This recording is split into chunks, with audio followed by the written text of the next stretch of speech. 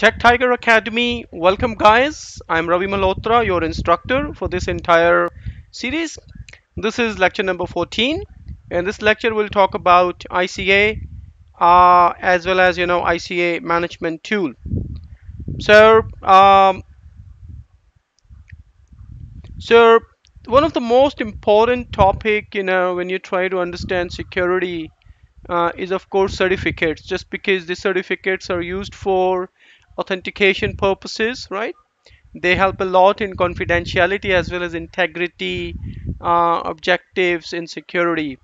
So let us just first understand, what is the role of ICA, what is ICA, why it is used, and like where it is used and how can we configure that and all that.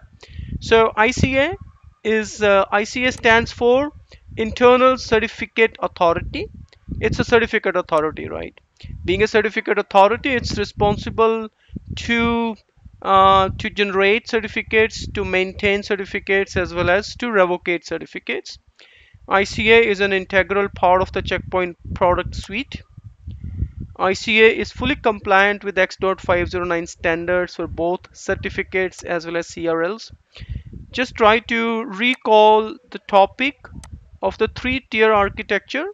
In that we have one smart center server, we have a firewall, you establish a trust between them. This trust is called SIC.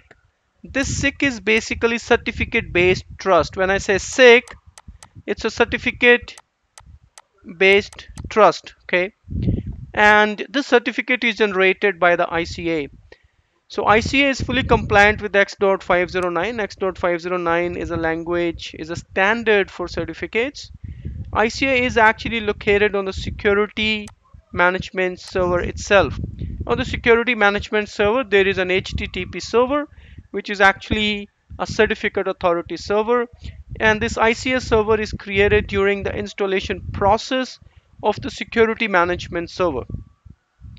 ICA basically issues certificates for authentication. That's the main purpose of certificates. So here in the SIC process, what we are trying to do, we are trying to authenticate firewall to the management server as well as vice versa, okay?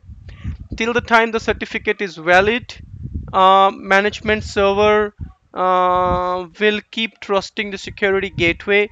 But the moment the certificate is not valid, or maybe the trust is broken, that certificate will not be of any use, right? So that certificate will be revoked, and then we will have to rebuild the trust. Once we rebuild the trust, new certificate will be issued, right? Need for the ICA. So why do we need ICA? We need ICA to enable SIC between internal checkpoint components. That means between security management server and firewall, as well as between security management server primary plus security management server secondary. And this is also used to issue certificates to users as well as to VPN gateways. If you want to create a site-to-site VPN tunnel between two gateways and you want these gateways to authenticate each other using certificates instead of pre-shared key, so then you can use the certificates. And you want to create certificates for users so that they will authenticate using the certificates when trying to log in as a VPN user. So this is how you use them. The ICA also issues certificate revocation list. Certificate revocation list is just a list where all the certificates which are of no longer use are enlisted there. The CRLs are published on the HTTP server running on the security management server, and CRL can be retrieved by any gateway for certificate validation, right? So that's all. ICA stands for Certificate Authority. It resides on the security management server. It is created during installation of security management server. Its main job is to issue certificates. The certificates are used in the SIC process as well as by VPN gateways as well as users to create a trust. Next, we'll talk about the different clients of the ICA. In different clients of the ICA, The ICA related functions can be performed using the following clients. The checkpoint configuration tool or cpconfig on the command line. Using cpconfig, ICA is created and a SIG certificate is also issued for security management server. That's the first thing. Let me just show you live to that. I am logged into my security management server, right? I am just doing cpconfig. The moment you press number 6, which stands for certificate authority, it says that configuring certificate authority, the internal CA isn't initialized with the following name. Okay. The second client is the smart dashboard. The smart console is used to manage SIG certificates. That's true. This is how we establish SIG between gateway and the smart center certificate. VPN certificates. This is all I'm going to show you in those respective labs, right? And the other is the user certificates managed in the internal database. The third client to manage ICA is the ICA Management Tool. That's the wonderful tool by which you can manage ICA. It's a kind of dashboard to be able to manage certificate authority. It is disabled by default. With ICA Management Tool, you can manage certificates, you can run searches, you can recreate CRLs, you can configure the ICA, and you can remove expired certificates. That's all you can do with the help of the ICA Management Tools. So this is we have learned about the three different ways you can manage certificate. One is the cpconfig, two is the smart dashboard, and third is the ICA Management Tool. Let me move to the next slide now. ICA Management Tool, that's very important, guys.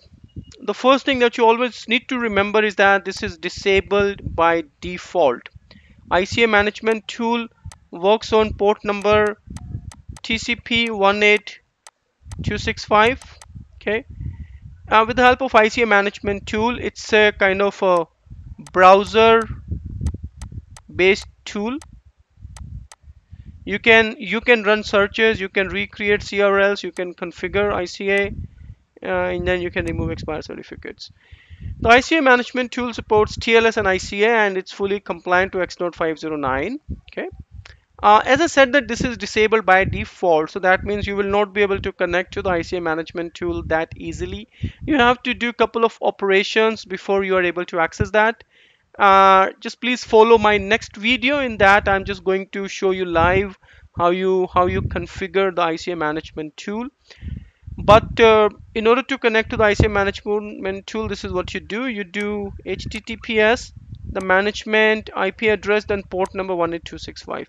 You need to create an administrator with a certificate, store the certificate in a desktop as in .p.12 file, install and import this certificate as the personal folder, access the security management server in export mode, enable the ICA Management Tool with the administrator CN in DN, then connect to the ICA Management Tool over a browser, and now you can do all various operations related to certificates such as searching, create, recreate, configure, and remove. Okay, this is how you enable it, this is how you configure it, right?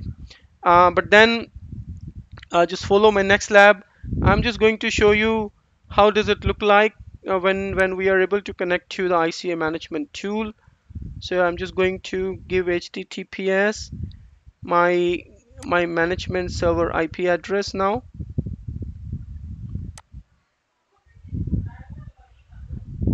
So it is 192.168.200.50.18265.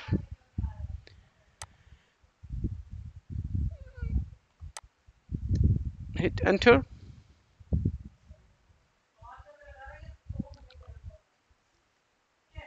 Let me check if it is running or not. Expert mode. I'll go to expert mode.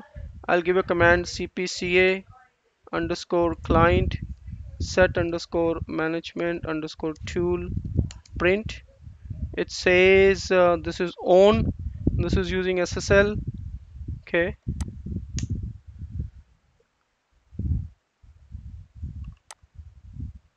the management tool is on using SSL. It is this authorized user.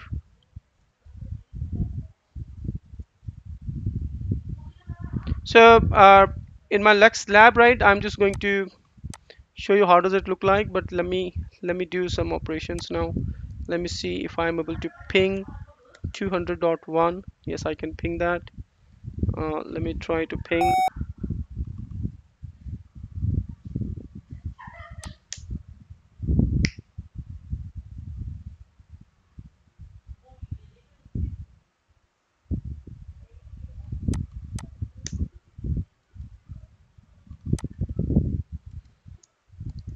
Telnet localhost 18265 connected to localhost.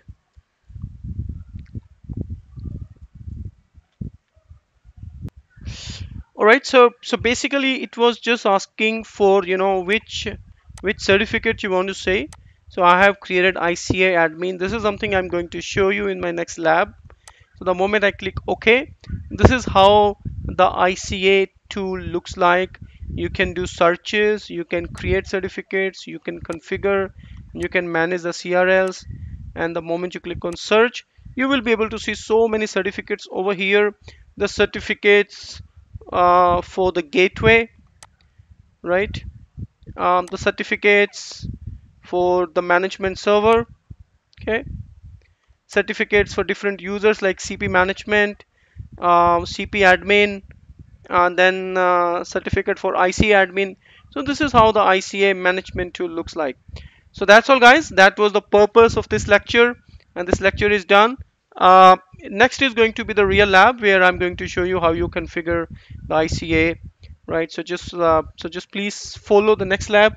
So please, guys, subscribe my channel.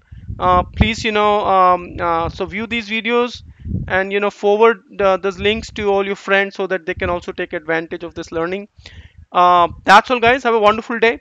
Goodbye.